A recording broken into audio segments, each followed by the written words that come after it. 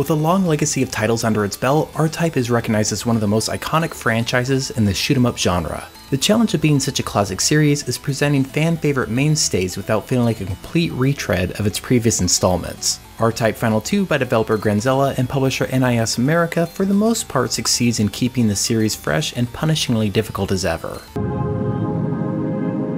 People pinned their last hope on a small trans-dimensional fighter. The plot of R-Type Final 2 is simple. You play as a fighter pilot that has to go shoot some aliens. But there is a bit of an intro this time, accompanied by voice acting. During this, you get to customize the very basics of your pilot and even have an interactive multiple choice section offered. It's interesting for sure, but unless there are future sections that I didn't unlock, these are really the only moments like this in the game. It's slightly fun in the moment, but overall pretty unimportant to the overall experience. Still, other customizing options like changing your ship's color are an excellent feature. After this intro, business proceeds as usual. Combat takes place horizontally, but like the previous R-Type Final, backgrounds are presented in 3D, sometimes showing your ship weaving all around instead of traveling in a straight line. This works reasonably well and is less disorienting than its predecessor, but there are a few times it feels a bit off. Some obstacles almost appear as if they're in the background, but will cause you to lose a ship if you make contact with them. During another moment, enemies come in from the foreground that feel like they need to be avoided, but they can't harm the player because they're not on the same plane. It's only a one-off moment, and while it can be confusing, most of the level presentation displays vibrant and interesting scenery. Gameplay is consistent with previous R-Type games. You have a single rapid-fire shot or the charge beam. Charge beams vary in intensity the longer you hold them down. If you hold down long enough, you can create an even more powerful beam, but at the risk of leaving yourself vulnerable to enemies for precious milliseconds. Of course, it wouldn't be an R-Type game without the Force Ball, which can be attached to the front and back of your ship to strengthen secondary weapon upgrades or shot out to deal damage. Depending on your ship and the upgrade, it will have a mind of its own and attack in various ways. The Force Ball can also defend your ship from minor firearms. It's iconic to the series and feels great here. While little has been done to change its inception since the 80s, it's still immensely entertaining and forces you to keep your eyes on both your ship and the Force Ball for some truly nail-biting gameplay.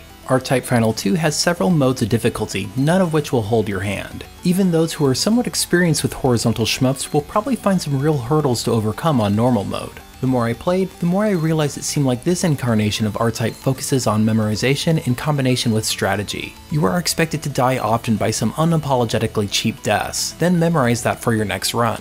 On top of this, you are given limited continues. Once you're out of continues, you're done and must start at the very first level. While 7 levels may seem easy enough to complete on paper, R-Type Final 2 will make sure those levels seem more like marathons than sprints. It's old school gaming at its core, and while this may turn off new players, it's what many fans of the series have come to expect and frankly, look forward to. At the start, you can choose between 3 ships. Each jet has unique abilities that can give you an upper hand in specific stages, making you change your ship as needed. A more severe case of this is an unlockable level after beating the game where you seemingly are not allowed to progress without the ability of a specific ship.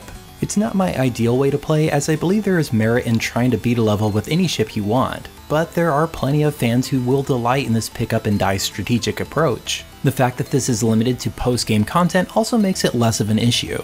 In combination with the brutal difficulty, several unlockables can really stretch out one's play experience. Ship decals, pilot uniforms, and an enemy database are all incentives to keep playing. While none of these are super vital or even particularly interesting, it's nice they're included.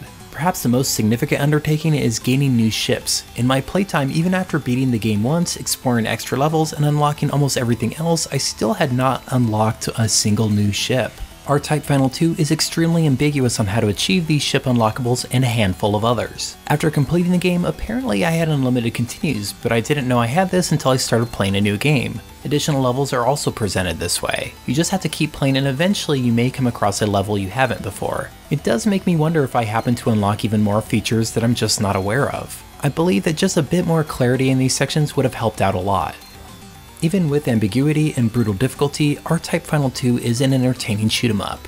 Some levels and sections can be downright infuriating, but it's also what's expected from this series and genre. Switching up jets and applying various upgrades will totally change up your playstyle and have you thinking strategically throughout your entire playthrough. For space cadets looking for a masochistic and humbling experience, R-Type Final 2 is a voyage worthy of exploring. Noisy Pixel gives R-Type Final 2 an 8 out of 10. Thank you so much for watching. Noisy Pixel is brought to you by a group of gamers who work hard to bring you news, reviews, previews, and more. Please subscribe to keep up with all our future content.